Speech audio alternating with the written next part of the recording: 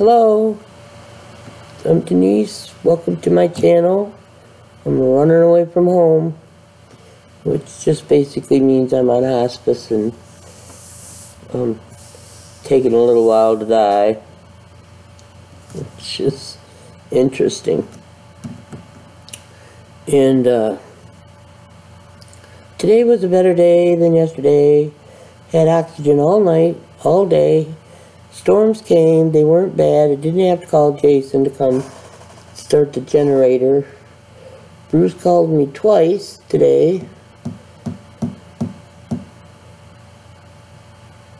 Yesterday, he called me once to warn me about the storm coming.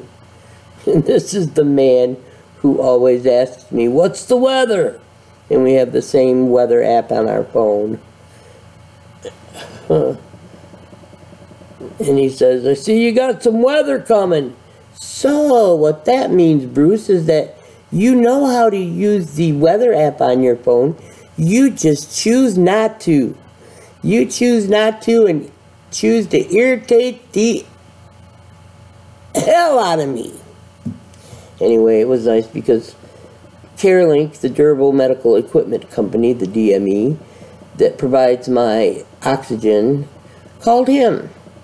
And he told him, the person on the phone, "I'm in the middle of the bay, of the Saginaw Bay. I can't do nothing. You should call her."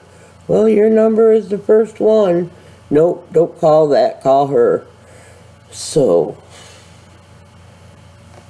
he told me about that today.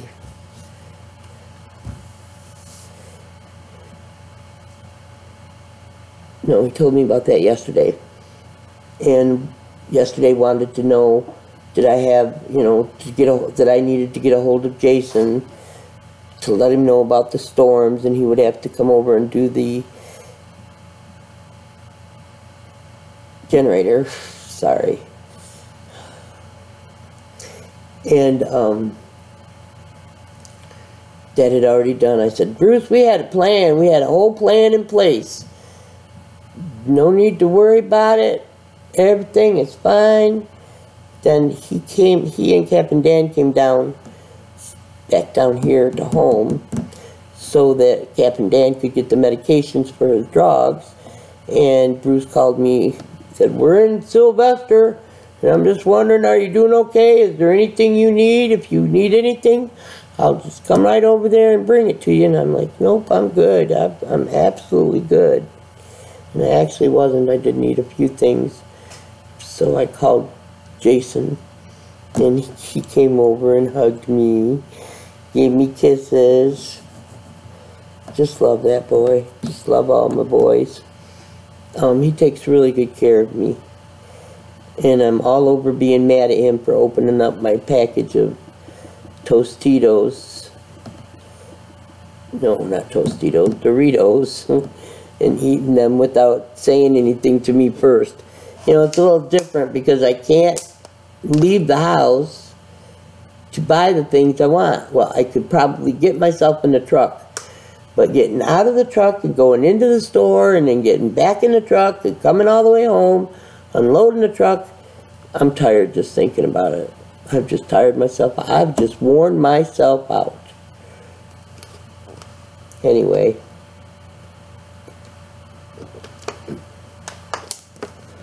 Been watching these mediums on YouTube.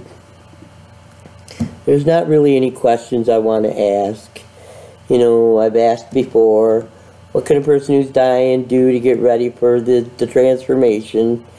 Nobody really says anything, and that means that I have to say in the channel chat, where you ask the questions of the medium, that, I'm on hospice, and that's more information than I'm comfortable giving to a group of strangers. Having, the history that I have online. I made a big lie once and told everybody that I was dying. What can I say? We all make mistakes, and for all have sinned and come short of the glory of God, and I never do that anymore. I do not lie online. I do not. I do not pretend to be something that I'm not anymore. It's just not worth it, and it's just immature, and screaming for attention, which is what they call thirsty. So now I've taught you thirsty, and crunchy, and salty, and you already knew about Karens. Having a lot of trouble with this right eye today. Feels like the abscess, the boil, cyst, it's on my eyelid. It's getting ready to pop. And won't that be pleasant? No, it will not be pleasant. It will be messy. I need to get some gauze dressings. They don't have to be sterile, but I would like to use a clean one for each eye. I'm talking about a 3x3 or 4x4, and I know they sell them at the stores, but I can't get to the store.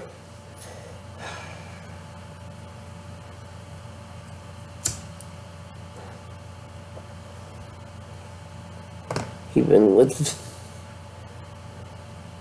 a canister of oxygen, it would be too much. But anyway, again, I've been watching these mediums, and I don't get my questions answered because, you know, they don't really have questions. Any messages from my mom? Her name was Myrna. Any messages from my brother Randy? He died when he was 33 of AIDS. Back in the days when AIDS was a new thing.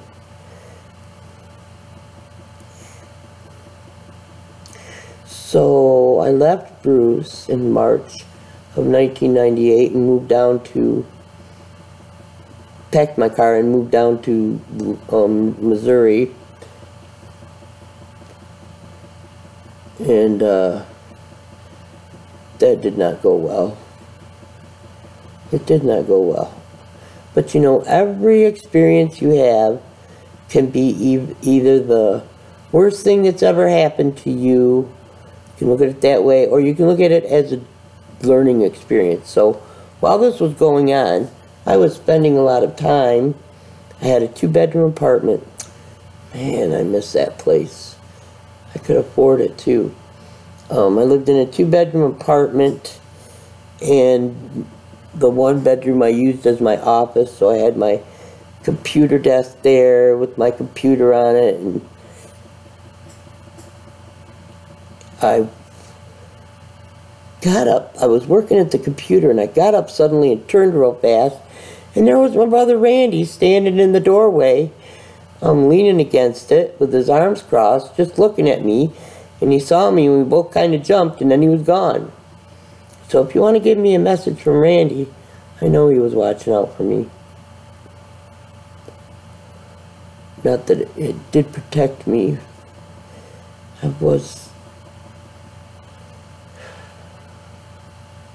Bad things happen to people. You don't dwell on them. You deal with them when they come up. And then you move past. And I've got this thing I call the Teflon mind. When bad thoughts cross my mind, I will just pretend that my brain is made of Teflon, and the thought comes in and slides right out again, which is nice. But anyway, again, I say that a lot. I was watching this medium tonight, this 2 gentlemen, and I couldn't wait down here any longer. I needed a breathing treatment. Oh, I needed a breathing treatment, and it was close to time to take medicine anyway, to take my nighttime meds. I can't believe I have nighttime meds. I was not on anything but 3 pills for blood pressure, and that was after I turned 40. And now I've got handfuls of pills to take in the morning and in the evening, and I got upstairs, Jason came and, oh my God, I was having such a hard time breathing. Because I had put that's a fly. I had put the breathing treatment off so I could watch this medium. So I go upstairs, Jason comes, brings my stuff. Finally I get to sit down on the bed. I took some morphine, which really helped. It's amazing how morphine helps with breathing. It really is. And pain. And I took my nighttime meds, and then I was taking my breathing treatment. I went back upstairs on the television, the Roku television that lets me stream YouTube, and they'd called my name. Wanted to know if I was still there, but of course I wasn't. That was an interesting noise.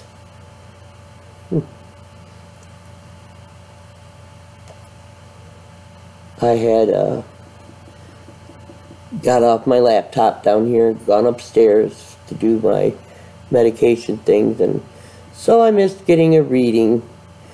But then, you know, am I truly committed to the belief that there are mediums and psychics who can read you? I'd like to get a reading, a real reading. Not a tarot reading, because the tarot reading, it's all about your love life. Honey, I ain't got no love life. I don't want a love life. I've got a battery-operated boyfriend who keeps me from being a witch, as long as I use it once every 3 months. Who knew?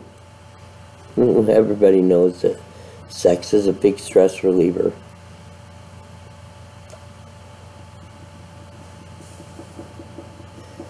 So, I don't need to know anything about new love coming into my life. I won't be here long enough to enjoy it. I know Bruce loves me, but he fights it every day with every ounce of his being. He doesn't really want to love me. That's alright. That's like saying, I don't believe in God. And God saying, that's okay, child, I believe in you.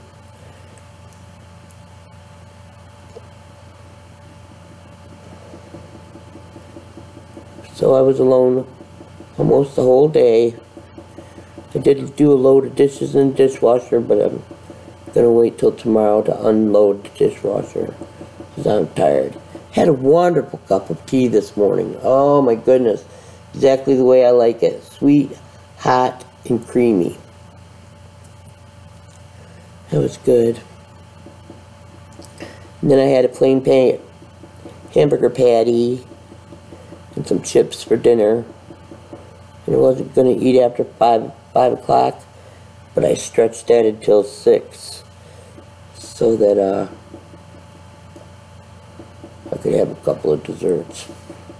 Because you know, that's what I need. More food. They're going to have to pull me out of here with a bulldozer when I die. I'm trying to remind myself, do not eat unless you're hungry. Why are you eating if you're not hungry? I'm not hungry. Hardly ever at all. Saturday night. Friday night to Saturday was an anomaly because I was really hungry. You dang flies. And I knew when I put those there, it was going to cause a problem. Wouldn't be able to get to this quick enough. But of course it was like 3 in the morning. It was way after 5 the first time I thought, oh my gosh, I'm hungry. Just before I went to sleep. And when I woke up in the morning, I didn't eat. I did have a burger, I think, at like 7. Gotta have food on your stomach to take your pills. You know, the very last time I went to the hospital and was admitted and went by ambulance, very nice paramedic, and I agreed Dying is the hard part. Death is easy. Death is done. You know, you've gone through the dying process, you're dead, it's all over. So death is easy, but it's the getting to it that's hard. And that will stick with me for the rest of my life. Because, you know, dying is a process, and at the end of it, you get to transition and go over to the other side, where I will no longer have trouble breathing. I can have a house of my own. And I'm really tired of this body weighing me down. If I come back, if I'm reincarnated, I would like to be a skinny woman, please. An attractive skinny woman. I've learned all I need to know about being an unattractive fat woman. I don't need any more lessons on how superficial the world can be and how your appearance can be a great judge of character, because some people will just treat you like you're a rock on the ground and not pay any attention to you, and that's okay. Some people will mock you, which is not okay, but I've got a thick enough skin that I don't care anymore. I am what I am. And then I have my grandmother Lemon's body from, it's a German body.